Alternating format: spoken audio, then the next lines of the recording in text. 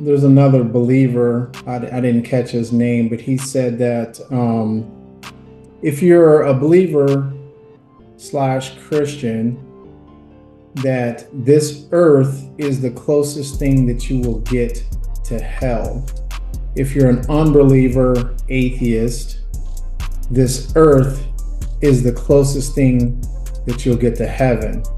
And it's interesting because non-believers have no problem enjoying the gifts of God, sunshine, oceans, waters, all these things that He has actually provided for us. But they will condemn God when He removes those things out of their lives. And so I just thought it was an interesting quote. If you just put in perspective and say, for a believer, this is the closest thing that you'll get to hell. And if you are a non-believer, this is the closest thing that you'll get to heaven. And I just think that was real deep when you really put that in perspective. I hope this blessed somebody today.